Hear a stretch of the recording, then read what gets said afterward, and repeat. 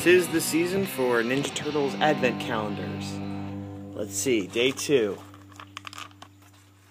And what is it? It's Donnie! Hey guys, it's me Gazbot again, doing the 100 Days of Making Comics Challenge. This is day number 8. That's 5 plus 3. 8! Anyway, it's the first day of the second week of the challenge, and I worked today about 3 hours, maybe just a hair under. I was hoping to do 4 or more like I did yesterday, but I got sidetracked by other things, including making new custom thumbnail header cards for this series, which hopefully will bring more viewers, or at the very least make it obvious that it's part of a series, as opposed to just a bunch of random videos. I was guessing if you just look online and you just see my head in a bunch of them, that isn't good enough.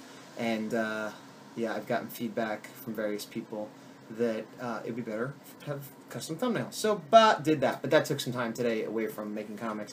I find a lot of time I'm spending nowadays involves looking things up about YouTube or figuring out ways to post things better or camera stuff, which in the first video I even talked about, like, I don't want to spend a lot of time on the video aspect of it, but that's changing, and I kind of enjoy the whole YouTube thing, so whatever. It's become part of my workday now, doing this sort of research and footwork to get these videos to look better, which obviously is still not succeeding. I think my camera's coming Thursday, my new camera that is, so that'll help. Meanwhile, what did I do today? I did some writing, about an hour-ish, hour and a half. Got, I think, 6 pages done, and more importantly, I sort of got to the end, like a sort of a break in the story. When I first started thinking about this story, I had a bunch of different ideas for things I could do, like an animated thing or a comic book or whatever.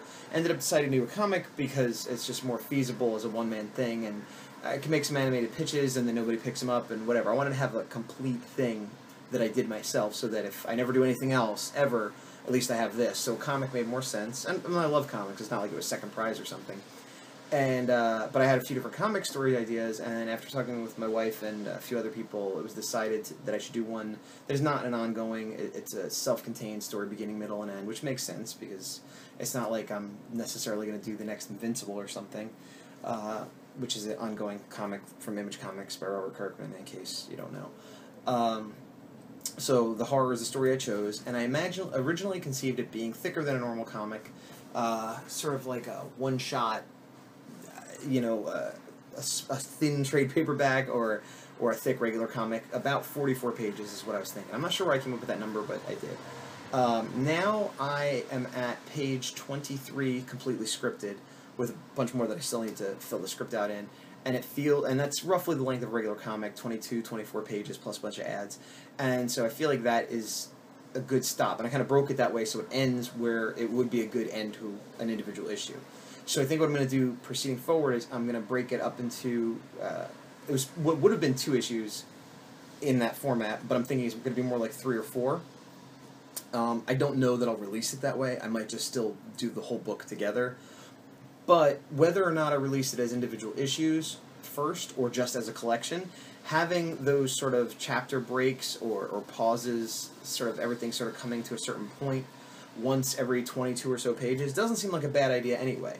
And it gives me the flexibility to release them individually, but if I don't, I still feel like it'll just help with keeping the story on track and giving it a good sort of skeleton to hang on that I know, you know, 1/4 of the way through I'll be about here, and so on and so forth.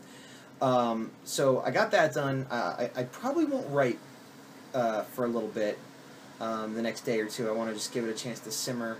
I definitely won't work on the final script stuff. I may or may not even go back to rewrite that. My thought is that I will script everything out and then go back, and when I'm doing the roughs and the thumbnails, which, again, I did a few the other day, but I haven't also been doing that, at that point will be the rewriting, rather than like rewriting it what would be 3rd time just looking at the page. And since I am an artist, I have the luxury of not having to just be the writer, and I can get it right later. Other than that, I also did some design work. Again, it was like an hour and a half or so on the designs, in that ballpark. And I designed, well, you'll see in a minute, but it's like 6 characters or so, which normally, some of the other characters I've done have taken an hour, hour and a half for one character, but I got all these guys done for a couple reasons. which I'll go into while we're watching the speed process video, which I will put up right now.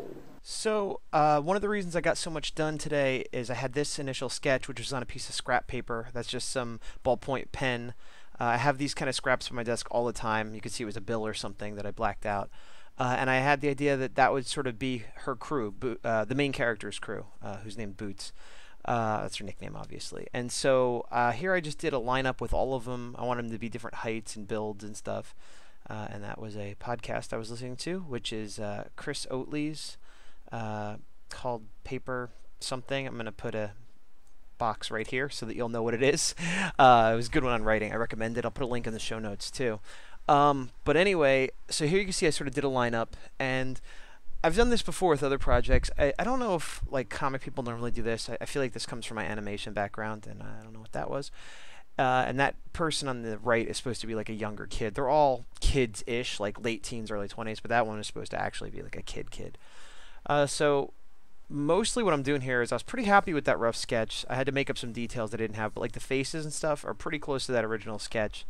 And I wanted them to all look different. You know, I imagine them being parts of different subcultures or different backgrounds, but yet they're all coming together as friends and as part of this sort of little crew. And again, with fashion, my lack of fashion knowledge comes in handy here in that I don't want it to look like modern day Earth things. I want it to look plausible, but not exactly. That guy, by the way, he looks like he has robot arms. Doesn't necessarily. Could be tattoos, could be a weird cosmetic thing he wears over it, or maybe they're robot arms. I kind of just like the way it looks. And all of these characters are a bit more cartoony and outlandish than the rest of the characters in the book. Like this guy, I imagine, is being like their version of a hipster, and he's really into paddleball thing, and with his bare knees there. Yeah, so all these guys are more cartoony and outlandish than the rest of the characters in the book. And I'm not saying something, because some of the other guys are kind of crazy too, but these are more, I think of like a lot of older anime, and even some more modern ones would sort of have very serious, heroic characters, and the side characters would be kind of goofy and drawn almost in a different style. I didn't go that far, but I didn't go out of my way to make them be super realistic. You know, I let it be a little more cartoony. So yeah. And as always, I'm doing resizing even after the drawings and stuff. And I liked the idea that sort of with one drawing, I kind of gave a bit of a personality to each one of them too, because they're not going to get a ton of screen time being page time, and you know they're not going to have a whole lot of dialogue or whatever. They're more, you know, background characters or tertiary characters maybe. So I wanted to convey a lot about who they might be just based on their appearance. So like I said, I wanted them to all look different. It's not like they're all part of the same, you know, sports team or something. As far as their hairstyles, their clothing, everything else. But then, you know, also like you can see this girl is sort of like, what's going on? I've got attitude. I got questions. You know, she's not afraid to use her mouth to express herself, or her hands for that matter. Meanwhile, the dude beside her, the really tall guy, he kind of has a blank expression, his arms flat at his sides. You get the impression he's sort of the strong, silent type. May or may not be stupid, but certainly isn't, you know, talking up a storm. And then this guy I'm working on here, I kind of wanted to make a little bit like a werewolf. He's not a werewolf, but I just sort of like, oh, what if it was a guy that kind of looked like he would turn into a werewolf, but he's just a guy. And then, again, going back to fashion, I was like, well, what if in this world one of the fashions is like multiple sleeves and weird little fringes? And that is sort of a backwards K, which originally was an X, but I realized that I subconsciously was making it look like Cyclops' costume when Walt Simonson drew him in X Factor, because that's my favorite costume. So I changed it a little bit. And yeah, and gave him some, just like his sleeves had redundancies, I gave him redundant sort of wing flaps on his shoes. And then this was the kid. I might have to, when I get into really drawing, I'll probably have to mess with the proportions and stuff, because I feel like she came out a little bit miniature adult. I don't know, I'll have to look at it again, but I was just going for design at this point. So I wanted her to be a little bit of a tomboy, and again, I'm probably never going to get into this story, but I have who she is in my mind. So she's wearing this big old coat. Maybe it's an army coat, maybe not. So like, where'd that come from? Is that her father's? Did she find it? Does she, you know, does she wear it because she wants to look cool and fit in. You know, she's got these big boots too, so we're, you know, those presumably came from some member of her family, or maybe she stole them off of a soldier to be cool with these guys. But just something to make her look less like a regular little kid and more like someone that might actually hang out with these people.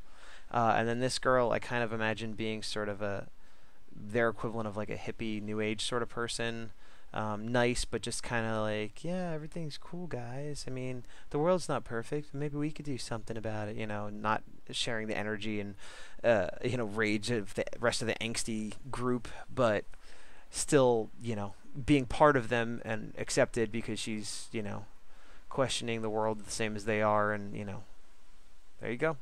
I did put in a little bit of color splash background. I don't know. I've been doing that more and more lately. Sometimes it serves an actual purpose. In this case, it was just like, yeah, that looks cool. Done. So yeah, that's Boots' crew. And that was the video. See, that's normally I do 2 shots. This time I just did 1, and I cut in the middle, so it should be seamless. Of course, you'd have to watch it back to back to know that. Doesn't matter. Anyway, so that's about it. I got more work to do for more days, because this is only day 8. So I'll have to do it for, like, 92 days.